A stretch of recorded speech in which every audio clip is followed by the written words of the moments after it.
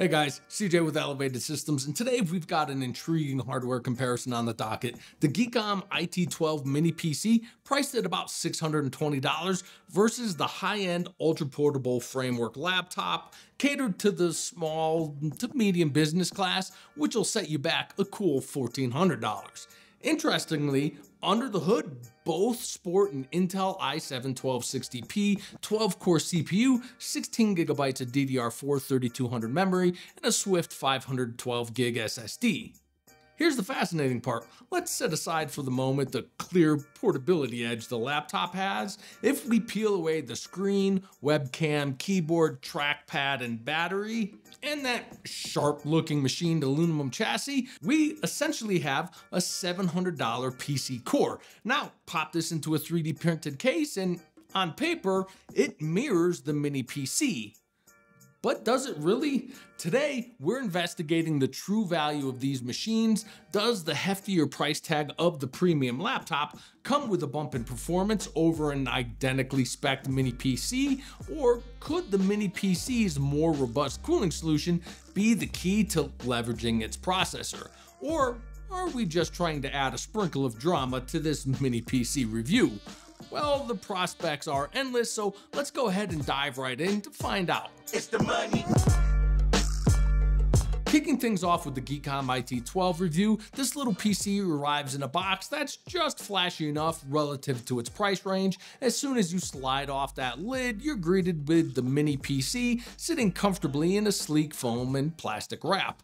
It's a pretty solid first impression. Now, in terms of accessory, it brings along a standard 90-watt external power supply with the traditional barrel jack, an HDMI cable, a VESA mount bracket in case you want to hang this PC somewhere neat, and of course, a quick start guide to get you up and running in no time.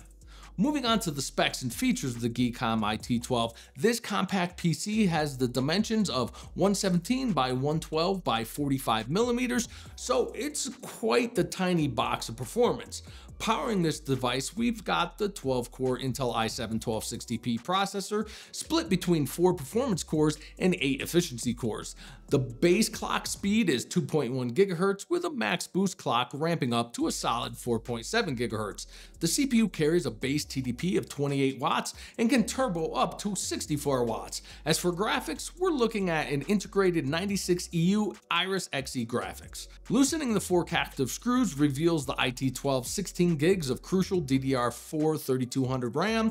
Connectivity-wise, we've got an Intel AX211 Wi-Fi 6E card and Bluetooth 5.2. Storage is managed by a 512 gig Kingston M.2 NVMe SSD, and for those of you who want more storage, there's an additional 2260 M.2 SATA slot and a SATA expansion bay for a 2.5-inch SSD. As far as I/O, starting with the front of the unit, we have a power button, a 3.5mm headset jack, and 2 10 gigabit Type A USB ports. To the right side, we've got a Kensington lock. Now, when we head to the back, we've got 2 HDMI 2.0 ports, each capable of supporting up to 4K 60Hz displays. Also present are 2 USB 4 ports, each boasting 40 gigabit speeds with Alt DisplayPort mode, which can support 8K 60Hz displays. Besides these, there's 1 10 gigabit per second and 1 USB 2 Type A port and a 2.5 gigabit LAN port, and the DC power jack. Finally, if we make our way to the left side, we find an SD card reader.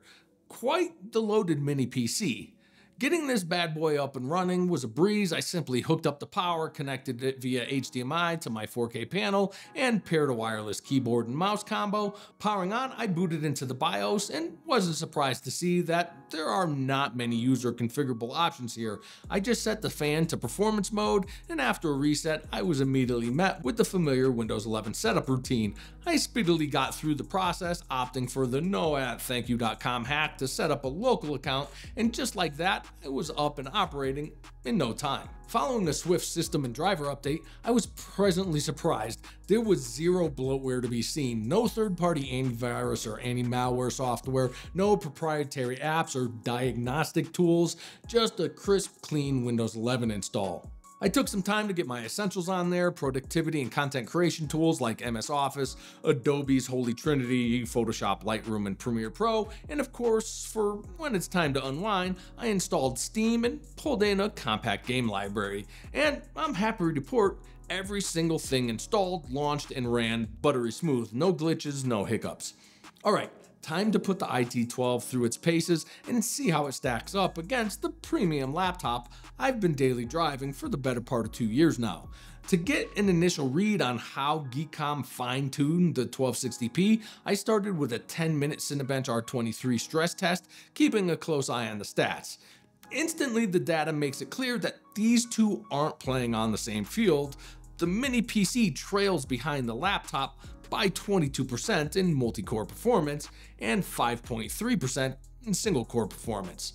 Now, there are a few factors behind this variance. First up is CPU power draw. It seems like while Geekom kept the package power draw at its base 28 watts during multi-core loads, Framework managed to nudge a couple extra watts from the 1260p. Framework also hit a peak turbo power of 56 watts, about 10% more than the IT12.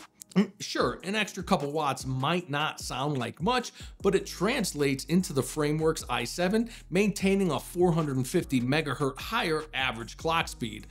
That's what propels it to its higher score, but keep in mind that uptick in the blue line towards the end of our graph, because with great power comes, well, great heat. If we check out the CPU temp during that 10-minute test, both systems instantly spiked to a scorching 100 degrees as they maxed out their power and frequencies.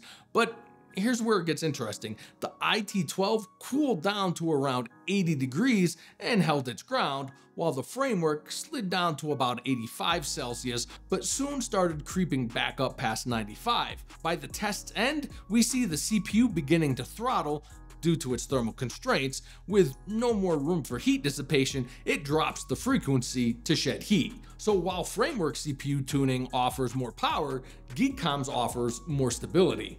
Remember, less heat typically means less noise. With a larger heatsink and fan, the IT12 is noticeably quieter than the Framework.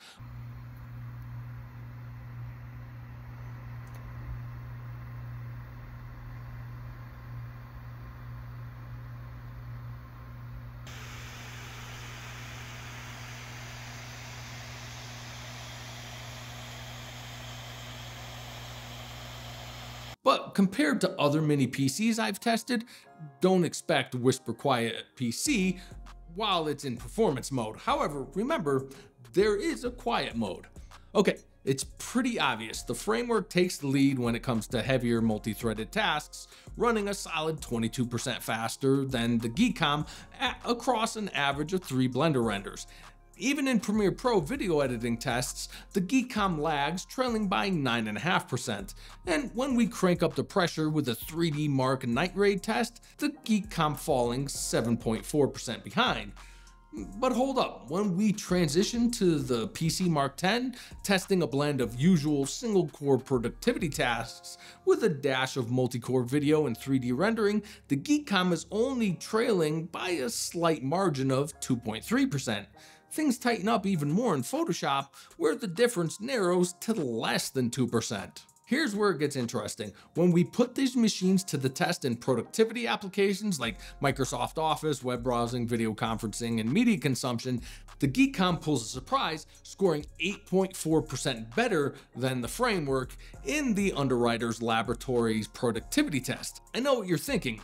How is that possible? Wasn't the Framework beating the Geekom by 5% in single core performance in Cinebench? Well, yeah, but let's remember, sustained single core 3D rendering workloads aren't the same thing as bursty single core workloads. That accounts for over 80% of typical PC use. Digging deeper, examining CPU power usage, the Geekom draws more power, approximately 20 watts on average, compared to a mere 12 for the Framework, yet this extra 8 watts only nudges the Geekom CPU temperature up about 3.3 degrees higher on average than the Framework.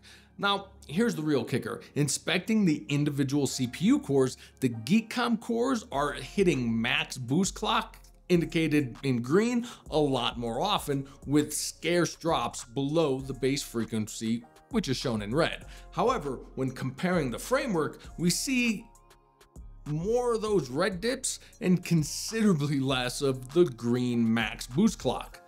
Bottom line is the Geekom IT12 prioritizes stability in heavy multi-core workloads and performance in typical day-to-day tasks, all while doing it with more efficiency. That to me sounds like a clear win. But let's shift gears from comparing these two systems, which I just did to demonstrate how manufacturers can fine-tune distinct performance even with identical specs. Obviously, if you prioritize portability, a desktop computer won't even be on your radar, regardless of its size or processing power. However, if mobility isn't a concern, you can snag a PC that's practically invisible, sipping less power than most desktop CPUs, while outshining a premium laptop in everyday tasks. And let's not forget the flexibility of crafting a personalized setup tailored to your preferences, just like what I've done here, all while staying comfortably under the price tag of a high-end laptop. All right, let's get back into the thick of this IT12 review. I put all the ports through their paces and they've all been rock solid, handling real-world transfer speeds without breaking a sweat. Now, I don't have any 8K displays lying around, but I can confirm the IT12 smoothly drives 4K displays without even a hint of lag. In terms of connectivity, both Wi-Fi and Ethernet speeds are spot on, effortlessly maxing out my Xfinity Gig Plus internet. I'm currently hooked up to my peripherals via a USB 4 hub, and it's been buttery smooth, and just for the fun of it, I connected the IT12 to my Razer Core X Thunderbolt E GPU rocking an RTX 3060 Ti, and it worked flawlessly. It even outpaced the Thunderbolt 4 framework laptop in the few games I tried out. This was more to gauge the USB 4 capabilities, and like Cloud Pixel pointed out in my community post, at that point, an ITX build would be a more viable alternative. But it's worth noting that this machine can easily handle high-speed USB 4 Thunderbolt devices like expansion hubs, storage drives, capture devices, and more. However, keep in mind that you won't get a guarantee of compatibility with all Thunderbolt devices on USB 4, so be smart about your purchase. Don't buy anything you can't return. When it comes to noise levels, sure, the fan can get loud in performance mode, but right now, I'm on silent mode and it's seriously quiet. In fact, all the data and charts for this review, even the script, were done on the IT12 in quiet mode, and trust me, it was barely audible. As far as cons, a few things stuck out to me. At this price range, it would have been nice to see a more compact GAN power supply. Moreover, it wouldn't hurt to have the flexibility of powering this rig through one of its USB 4 ports. As it stands now, your only option is through the barrel jack. In this era of affordable M.2 storage, the 2.5-inch SATA bay doesn't necessarily score big on the utility chart. The secondary M.2 slot is good for extra storage, and it'd be cool to reclaim the SATA bay space for beefing up the cooler. But these are just my thoughts, and I get they can be a bit subjective. Looking at things objectively, the IT12 really shows its mettle with its well-honed i7 1260p, a perfect match for professionals who don't need mobility and aren't keen on a big, power-hungry desktop tower, and who deal with productivity tasks, massive database, spreadsheets, desktop publishing, vector graphics, a fair share of coding, Photoshop work, and even light photo editing. However, the integrated Iris Xe graphics, while solid for most tasks, might leave you wanting if you're into 3D workloads or gaming, especially when compared to a Ryzen 5000 or 7000 packing mini PC like the Beelink Seer 5 that I reviewed not too long ago. Value-wise, while the Geekom IT12 is fairly priced for a 12th gen Intel PC, if you're not tied to Intel, something like the Beelink Seer 6 Pro sporting the Ryzen 7 7735HS will give you comparable CPU performance with a more capable integrated GPU for about $100 cheaper. There are a lot of choices out there in a wide range of prices, but any way you go, these mini PCs offer outstanding performance, great efficiency, in a practically invisible package. If you have any questions about the Geekom IT12, ask in the comments. Be sure to like and subscribe, and I'll see you in the next one.